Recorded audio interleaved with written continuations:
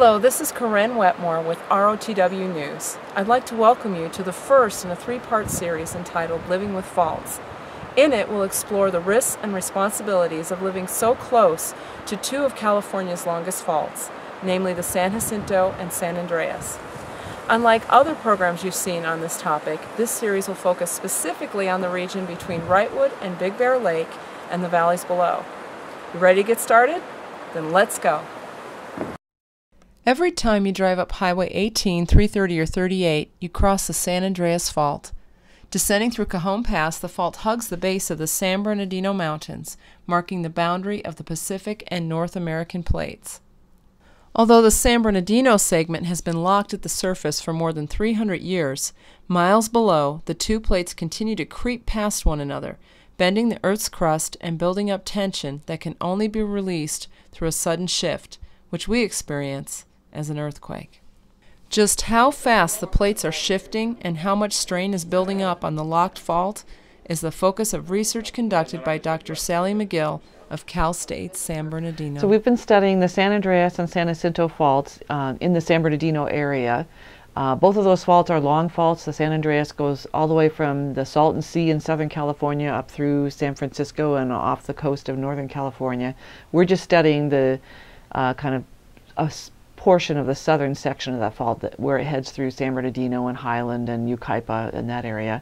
And then as well the San Jacinto fault, the portion of that is parallel to, or that runs through the San Bernardino Valley area, basically from about Moreno Valley up through San Bernardino to Lytle Creek. That's the section of San Jacinto fault that we're studying.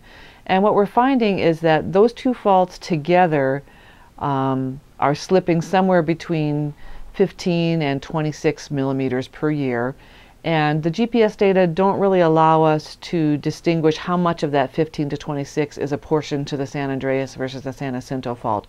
We're not really able to resolve that, but those two combined are moving somewhere between 15 and 26 millimeters per year, and that represents maybe a third to one half of the total motion across the plate boundary between the North American and Pacific plates. Since 2002, McGill and her intern teams have been studying fault movements in the San Bernardino mountain and valley region. Using global positioning system tools on several dozen sites adjacent to the San Andreas and San Jacinto faults, they measure Earth movement outside the locked zone to determine the probability and size of a potential earthquake. So we're using like U.S. Geological Survey benchmarks, the little brass discs that you might have seen cemented into a rock when you're hiking. And we go back to those year after year, and we set up the GPS equipment, and we can measure how fast is that particular point on the ground moving. It's moving, every point on the Earth is on one tectonic plate or another, and they're all moving all the time. And we're trying to measure how fast are the points on the Pacific plate moving relative to the points on the North American plate. Envision 4 survey marks, 2 on each side of a fault. As the plates on each side move, the distance and angle between the survey marks change. Lines A, B, and CD will stay about the same because they're on the same side of the fault. Lines AC, AD, and BD, however, will get longer, and line BC will get shorter as the Earth bends in response to plate movement along the locked fault. The change in line length divided by the total line length is the computed fault strain or stress. So the faster the stations are moving relative to each other, or the faster this bending is happening across the plate boundary, then the faster the stress is building up on the fault. So the faster the measurements that we measure, the more likely we are to have earthquakes, or the longer we wait, the more likely those earthquakes are to be large. Getting accurate data requires precise setup of the GPS equipment, as geology intern Brian Anderson explains. All right, first we have this tripod here set up, just a normal surveying tripod. We set it up approximately over where we're going to be surveying, the surveying benchmark. And then the next thing that we're going to do here is put on the tribrac. All right, so right here we have the tribrac set up on top of this tripod here.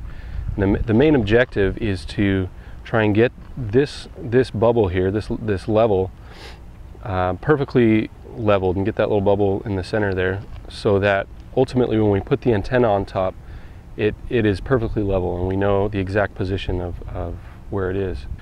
All right, so the next step we're doing here is putting on this antenna. Now, how this antenna is aligned is also important in getting, you know, completely precise and accurate data. What Jamie's doing is she's aligning it with true north. So through the years, as we do this, we can get the exact same position. All right, so the next step that we've done is we've connected, you know, the antenna cable and connected it down to this receiver, as well as hooked it up to a battery so that it can be taken out into remote locations. But what John is doing here with the receiver is you program in the exact site name so that just for organization, we know that this receiver has been collecting, you know, data for this exact site. And then we just leave it and allow it to collect data over the days or however long we need it. With nearly 8 years of data collected, McGill shares her insights about the potential for a quake in the San Bernardino region. So the GPS velocities that we're measuring are consistent with what's been measured before and with the recent probability estimates that have been published by the U.S. Geological Survey and the Southern California Earthquake Center. And what those show is that within the next 30 years, we have about a 59% chance of a magnitude 6.7 or larger earthquake on the San Andreas Fault. Most likely it would be larger than 6.7. And on the San Jacinto Fault, about a 31% chance within the next 30 years.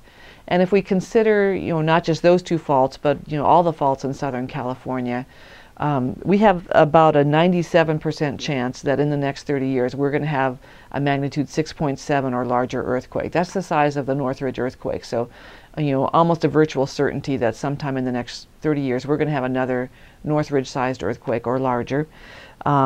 If you move up to the magnitude 7 range, there's a 82% chance that we might have an earthquake that large, or a 37% chance of a magnitude 7.5. It is possible we could have a magnitude 8 earthquake, but probably only about a 3% chance of that in the next 30 years. Findings released in August by researchers at UC Irvine and Arizona State suggest the risk of a large quake on the San Andreas may be even higher because strong earthquakes on the fault were found to have happened more frequently than previously thought. With that possibility in mind, watch for Part 2 of Living with Faults, where we'll discover what you can expect to experience in the San Bernardino Mountains should a large quake strike on the San Andreas or San Jacinto Fault. This is Corinne Wetmore reporting for ROTW News.